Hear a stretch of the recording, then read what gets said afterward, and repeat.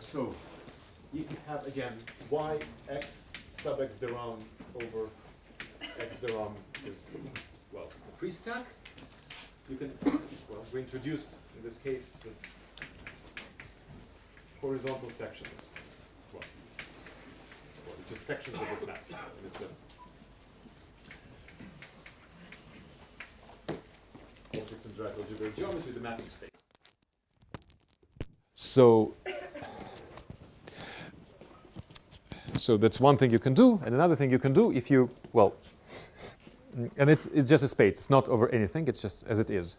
But so now, let me also introduce the following notation. So I'll have a space which lives over xi deram, and I'll call it sections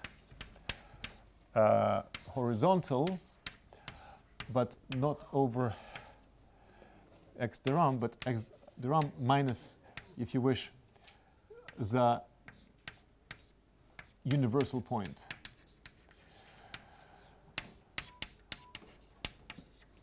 So what does this? Well, as we wrote multi-million times, this parameterizes, well, for a scheme S, you pick I S reduced points of X, and you will be considering sections over the punctured curve. So this is what I mean by this.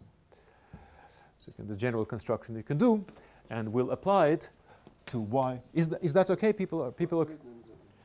So X deram without the, well, it's my notation, the graph of the universal point. So you see over xi deram you have the universal point of xi deram. So again, it's some kind of diagonals. Yeah. So again, it's a pre-stack over xi deram whose s points are described as follows. You take an s point of this, then on s times x you have a divisor. You remove this divisor and take sections over that. You see what I mean? Does that form a factorization thing? No. That's very important. Like, this is global. Yeah, I'm taking maps of the global thing. It does not factorize at all. However, in any such situation, so you have x sections horizontal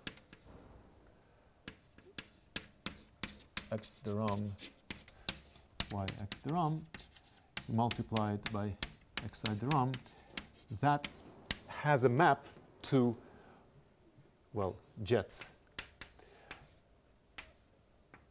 y x deram I.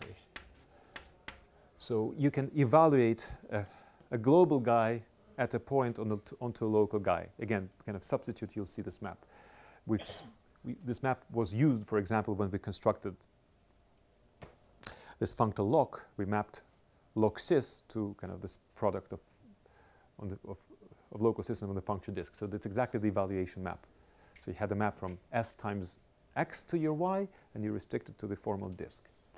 And similarly, you have maps like this. You can take sections horizontal, as we just said, on X deram minus the universal point.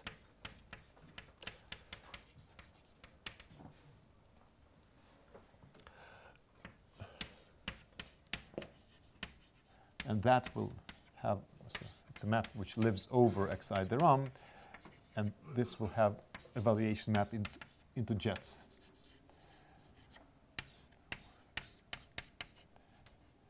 Y x deram I. All right. Even okay? You're fine? So now we're going to apply it to y x deram being our D scheme of opers.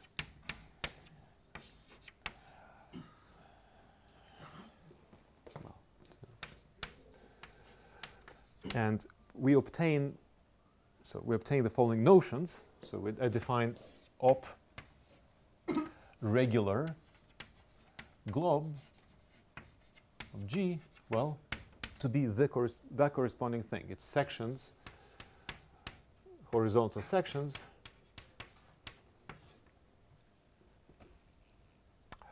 over x deram of this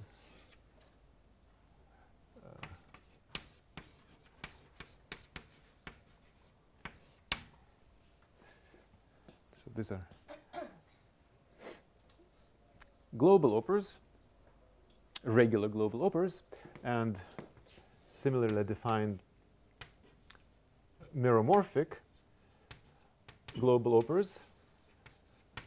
G, well, that lives over x to the I, well, just plug in into this definition. Minus the universal point of my opers.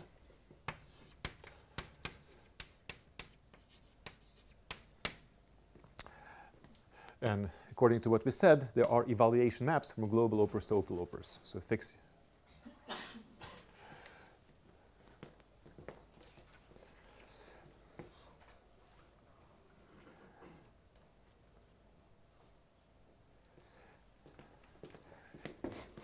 So with me.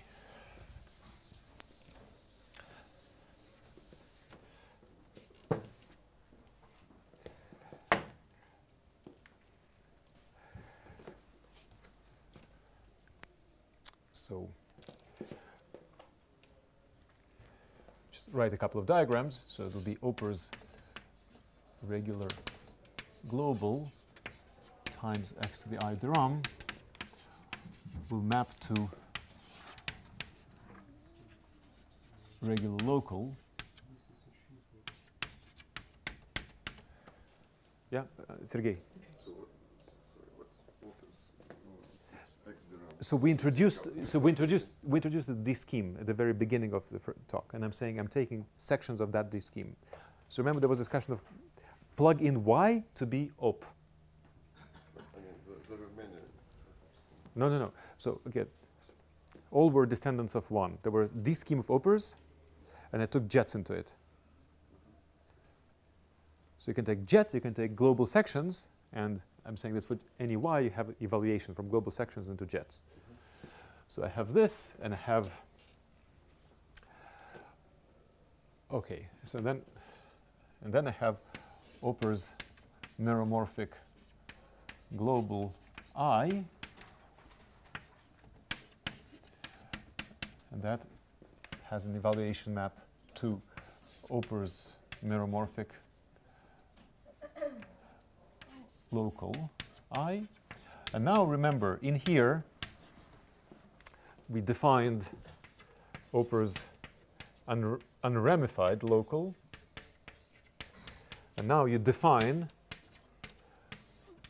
global unramified opers to be the pullback.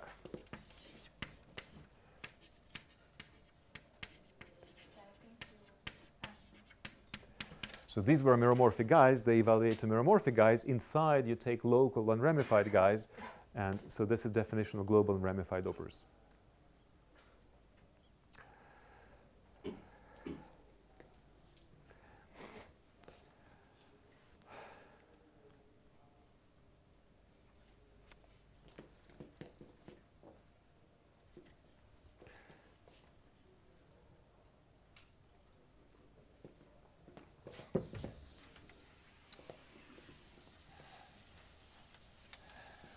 So, okay, so this is the definition.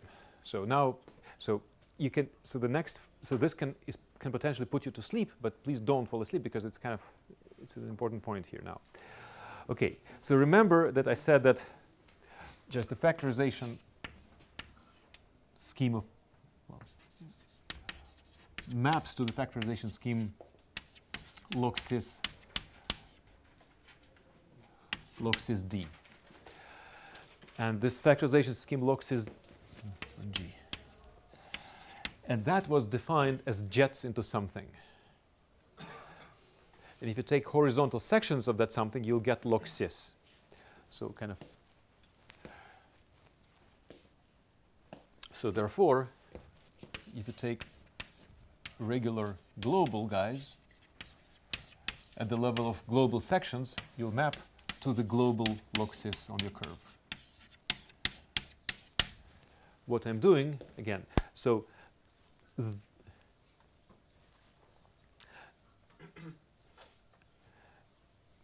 this and this are both factorization spaces that are jets into something, and So in this case, it's this D scheme of opers. In this case, is the constant D stack BG times X. And you take horizontal sections of both, and you get a map like this. So, and that's kind of cheap. However, so here, please don't fall asleep because it's an important place. I want to say that if you do... You should say wake up. Wake up. Indeed.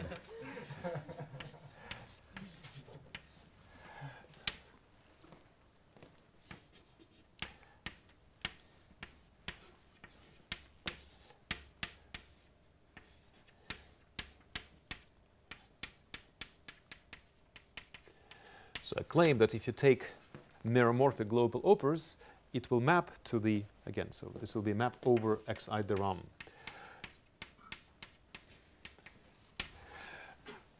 Subscript there, x minus xi. Xi universal. So it's like, oh, you just missed. You, pardon? This graph. Yeah, so you take out the graph. It's a punctured curve. So you see, this shouldn't be very obvious. Let me ask, revert to the middle school mode, Braverman. How do you define this map? This wasn't in the homework.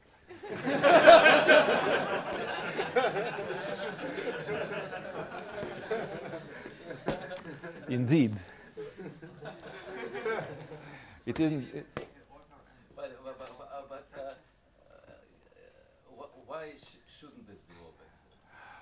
Indeed. So that's my question. So okay, so Roma will. Okay, so why don't you try to? Suppose that I is one. I is. Yeah, sure. Yeah. Fix one point. So why is it obvious? Okay. Let's decipher the definition. These are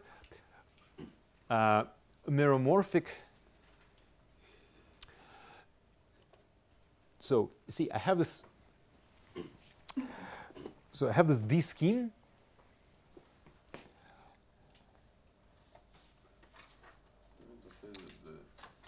Outside this point.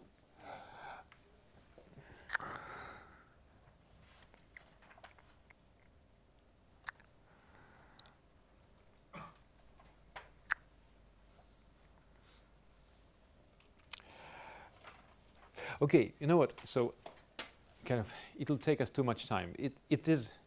So let me tell you what's non-obvious here. So there is something that's swept under the carpet.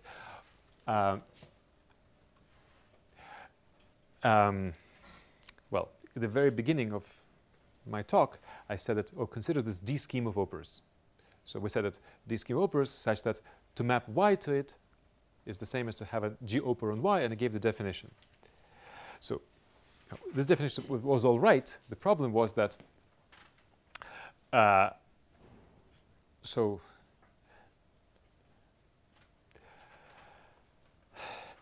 leave it as is. Okay, it's kind of obvious. Let me say like this. So it's just if you have to do some thinking through when you write it down carefully, but it's okay. But let me say one thing. Yeah. Local system is basically a bundle with connection, right? So what is not obvious? How to construct the bundle? How to construct the connection? The word connection is forbidden in derived algebraic geometry. Oh, but this is a usual connection. Okay.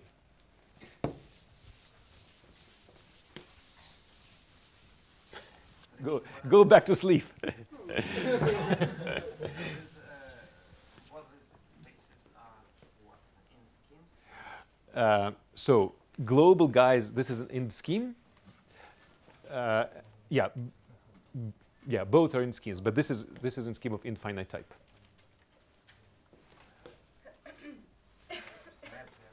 Pardon me? They just map to it. Wait, why is local system in a scheme? It's not. Oh, sorry, in stack. Well, yeah.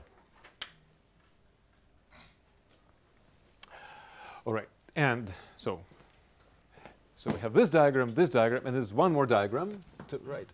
So we have opers meromorphic, global. I, as we just said, it maps to the space on this curve with a moving puncture. And inside to here, you have a map from, well, globally defined local systems. And if you look at these definitions, the fiber product will be unramified.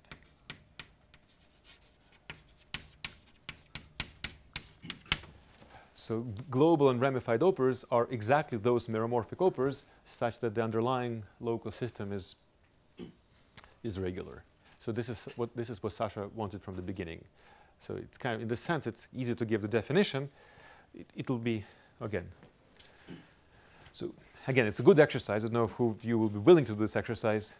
Just try to write down the complete scheme theoretic definition of this. So you start with a local system, and then you have to specify an oper structure away from this, well, away from punctures. And by the way, this will involve something that Daria was talking about. It will involve this bun G B gen, because your B, your reduction to B, is not defined at your chosen point. But somehow I want to say whether just the key point. Yeah. Well, because you can extend the B structure, and then it's easy to say what they are. But in families, again, your B reduction is really not defined at these points. Wait, but then I'm confused about something. So this B gen, as you called it, this was not a scheme, not a stack, I mean, it was Yeah. geometric was a very bad option. But Yeah. this one, for some reason, is not. Yeah, and that's what I'm saying. That's what I'm saying. It's a very nice exercise to do because, well, that's what I mean. So it's like, if you do this exercise, you'll see why this is actually, well, you'll see why this is an in scheme. So you can do, okay, let's just say one word. Instead of bun B gen, you'll be using some kind of bun B bar with poles. Well, and because I'm fixing the points where I'm allowing the generation, it'll be bun B bar with poles. I'm saying that to Sasha. Now, if you look at bun B bar with poles, you must allow the generations other points also. But the oper condition will forbid those. So it's that kind of thing. All right, so we are almost ready to. But if you just say it literally, if you say that you have just bundle with connection away from those points. The connection. Bundle with connection with a B structure such that away from those points you have Oper condition. Oper condition. Won't that be the right definition? This is the right definition, but however, it's not clear this is an in scheme.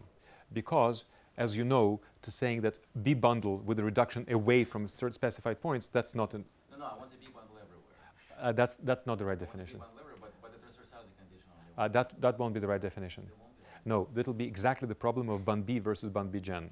You'll split it up in the connected components that you don't want to. So you don't want to do that. So your B bundle really must not be defined. All right. So wake up again, forget everything. So we are ready to define the objects of interest. Indeed, it's almost breakfast time. So what do we have? So we have this opers unramified glob I, and we have these two maps of interest. There is a map to global log cis on my curve times xi deram, and I call this map, let me call it vi, and there's evaluation map to local guys. Unramified local, let me call ui. And so we're going to use this diagram. Okay, so now, so this is the geometric input that we have. I lost the, oh no. So I said at the beginning that this category is similar to the Whittaker model. By this point, it might not be obvious. There's no category. But there will be.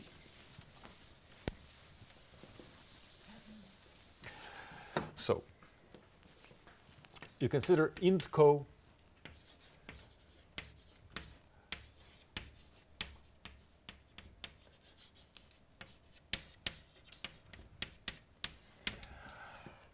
and they will be functor of direct image. Int co direct image. Well, a priori it goes to int cove int cove loxis g check. Well, Does this map have any properties? yeah. So I'll compose this map with a projection. So, pardon? This map doesn't have any property. Great question. Over irreducible local systems. Over the irreducible locus.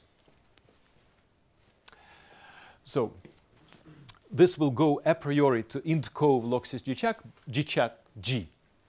But you can show that in fact the image lands in quasi-cove, which sits inside int cove and means this side. Image of anything from info. Yeah. Upstairs. Yeah. So this map sends all of int cove to quasi-cove. It kills. So kind of you get nothing. Is it some smoothness problem? No, it's so this is here. Well, you need something like derived Tataki to understand it. No time to go into it. Just take it as I an. mean, you can just, in principle, give a simple example for what kind of map does this. No, it's you really need to think about the singular support. Well, no. Okay, so this is also quasi-smooth, and you can. So it follows from one of the theorems that Dima did. So Dima gave it the upper estimate from above what happens with singular support, and you can use this theorem to see what happens. And again, so this story is about quasi-cove, not about int-cove. So you have this map. Now, okay, now I want to say int-cove of the global, of the local guys. See, in here we didn't have a problem of int-cove because this is, well, it's slightly stacky because it lives over. In fact, it's not even stacky. So it's an int scheme of infinite type. So this is really well defined. So now we have this unramified local. And I want to say int-co, but then what do I mean? So this is not of infinite type. This has this, well, it looks like jets into something. So what do I mean by this? So I kind of, in these notes for my talk on Kac-Moody, I wrote out the definitions kind of you can give for int-co. And so what happens is that, so this, so it's kind of affine over x to the I, and this affine scheme is what's called placid. So I don't know if anyone looked at these notes. There's a particular class. So if, well, we need int-co in infinite type, and you can develop it for a class of, well, schemes and in schemes that are called placid. And it's a property, not a structure. But, and again, so I'm referring to these notes. Like, well, they have some contents. But if you have a placid scheme and in scheme, there are two versions of int-co. There's a star version and a shriek version of the int-co. So placid, what placid basically means that you can exhibit your scheme as an inverse limit of schemes of finite types under smooth maps. And your int-co will be, you can create a co-limit on either under upper shriek functors or upper star functors. And you end up in two different categories. And so star means that you use upper star functors. Again, something from these notes. And this int-co with a star has the property that direct images are always defined. So you can always define UI. The map is an open direction. Yes. So this functor is always defined, but the property of this particular D scheme, namely it's because it's isomorphic to jets into something, that you can show that this functor admits a left adjoint. And so this is really a red herring, this guy. So we are not, so star pullback on incoherent sheaves is defined in very, very rare circumstances. You kind of, for schemes, star pullback will be defined if a map is of finite Tor dimension. And this is basically what happens. So it just so happens that this map UI is such that, well, this direct image has a right adjoint, which is star pullback on int-co. Pardon? Is it continuous? Well, left adjoints are always continuous. It's the problem not continuity, but being defined. And so now you have this functor.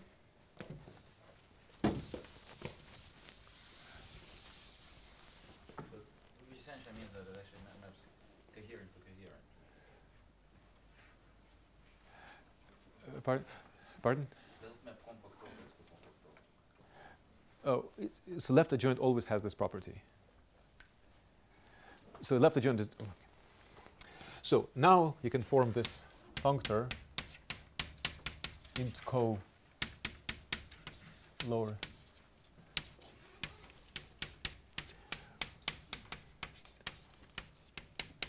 So, and it's a functor from, so this version, the star version of int co,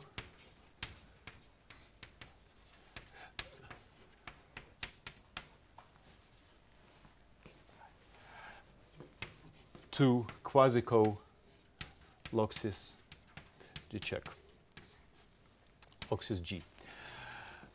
And so it is this category that I declare to be the analog of the Whittaker category, not the analog, I mean the Galois limit of the Whittaker category, and it's this that I call the Poincare functor. Well, not for a fixed set I when you do it over the round space. So this is Poincare G spectral definite. Star. I meant that, so I said that there are two versions of the int co category, and it's the star version. So, and kind of the fact that you have this difference between star and shriek, they're really different. This is the indication that this is why you can't really define, kind of make sense of these kind of. So questions were asked: why can't we do directly things in infinite, not in finite type? And that's the indication. So you get really two different categories. I'm confused by this remark that you declare this category to be the sort of analog of Whittaker on the spectral side, and at the same time, so we know that Whittaker is the same as rep G, right? Yeah. Of the G, and this one is kind of much bigger than rep G. So No, it's what I mean. No, it's so you have this vary parameter kappa. When kappa is away from infinity, you'll be getting Whittaker categories, and when kappa hits infinity, you get this. Things become very, very commutative. I have a kind of contradiction in my head because at the same time somehow what happens is for some reason when you make kappa become infinity, somehow your category becomes much bigger. Is it? Yes. So again, let me just explain. So width for G at level kappa is Kazhdan-Lustig G check at level 1 over kappa. Which is not very big. Yeah. So as long as kappa is not infinity, kappa is not infinity, this is not critical, and both categories are relatively small. Oh, I see. This When this becomes infinity, this becomes critical. This is the Kazhdan-Lustig category at the critical level, and you have this super large center, and that's how that's how it's explained. So why do we always look on compare to quasi-coherent and not something Incoherent, or what? to nil? Because So I'm saying that this map has a property that it sends everything to quasi-co. but in the end we said that we wanted the essential image will be generated. No, so the generators will be two kinds of generators. It will be these generators, and it will be Eisenstein series. So the Eisenstein series will cover all your NILP for you. So the NILP come from Eisenstein series. And we know that this is on, on the other side. Well, there's spectral Eisenstein series also. Yeah? and we know that the essential image of this is everything. So what we know, okay, let me just state, just 1 second. You jump, getting a. This has to do with the fact that Caspar. Well, these are not cuspidal. You get more than cuspidal. Is it tempered? So these guys are tempered. So let me just say what Doreen is saying. So let me do the round version of this. So we have, yeah, let me just one more remark about analogy with Whittaker. So when the level is not infinity, how to say it? So our Poincare functor, as Dario defined, was just direct image. There was no intermediary. At infinite level, we go through this intermediate category. That's again kind of a purely commutative phenomenon. Like there is nothing like op glob in the Whittaker, the previous Whittaker story. So the usual Whittaker story, kind of one that deforms, you only have this, and the composed functor. It's only at level infinity that you can split it into composition. Okay, so now let's do the round version of this. So we have int co star. Yeah. Can you say again why the push word in code lands in quasi-coherent? Again, so Dima gave a condition.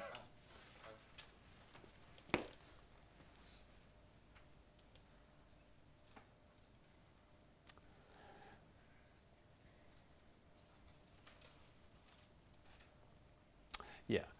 So we have op unramified global G, and I'll do the wrong version. And I have this functor of Poincaré. G kind of spectral run. And that goes, as I said, to quasi-co.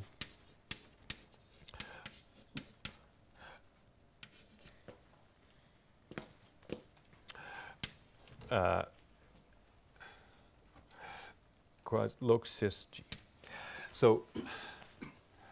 So here is a conjecture. So now consider the irreducible locals inside. So let me do J upper star. It's a functor of restriction to the irreducible locus.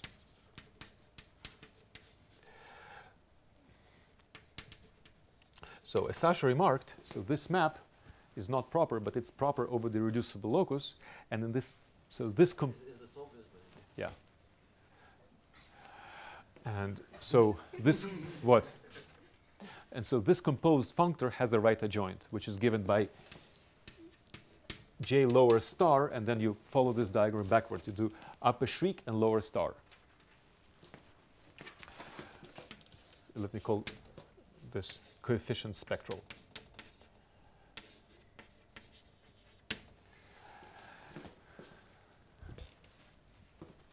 See, the functor of coefficient spectral is always defined. You can always do VI upper shriek and VUI lower star. It's just these functors are adjoint only over the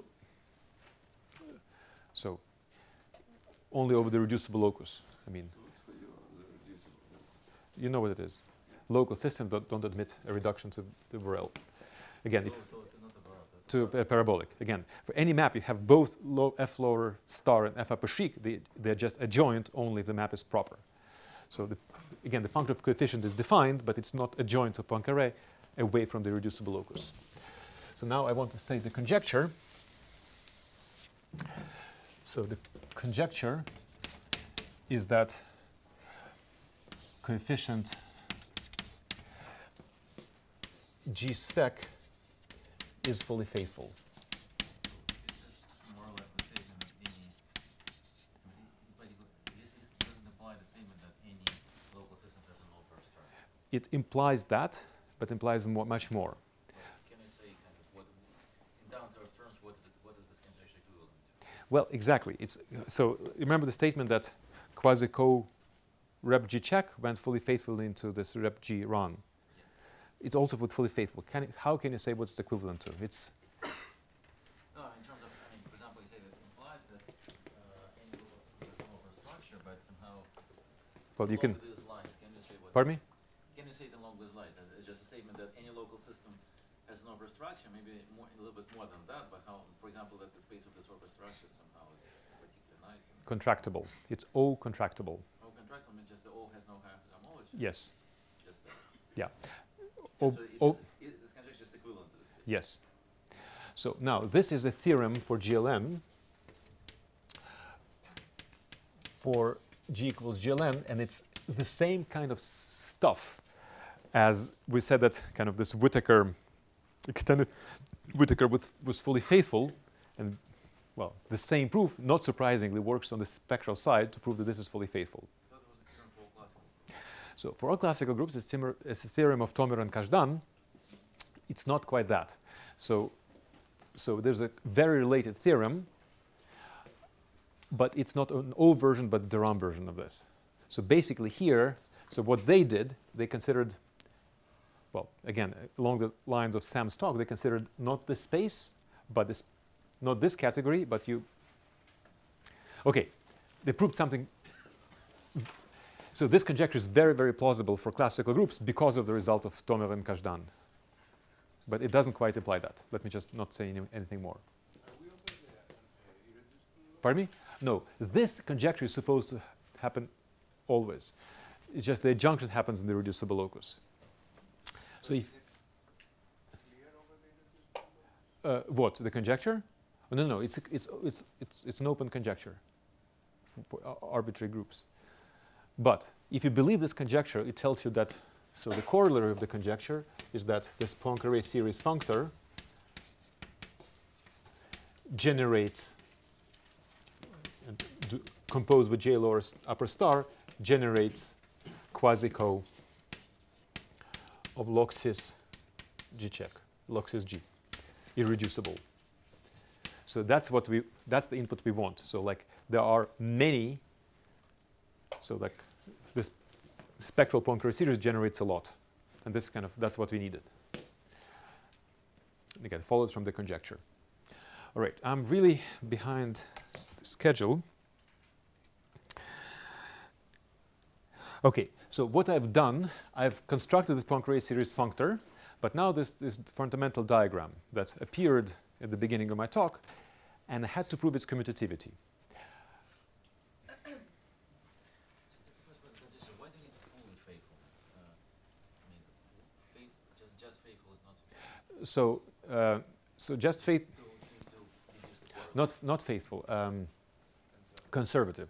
Just conservatives. Conservative is enough for the corollary. Is really the statement that Conservativity is the any local system has an upper square. yes, but if you look at the true, so what these guys prove is sufficient for conservativity. So they For the classic. So they do prove the corollary. Corollary is true for because of their theorem. It's true for classical groups, indeed. And coefficient goes from the irreducible part? or- No, coefficient is always defined. It's not a joint of Poincare away from the irreducible part. All right. So I still have to prove the commutativity of the diagram, but because of the time, so I won't perform it. It's a super fun proof. But okay, I wrote it in the notes. So I mean, it's fun. There are two geometric ingredients. It's not tautological. It's all right. I guess I'll stop, and we'll have. Yeah. So it makes.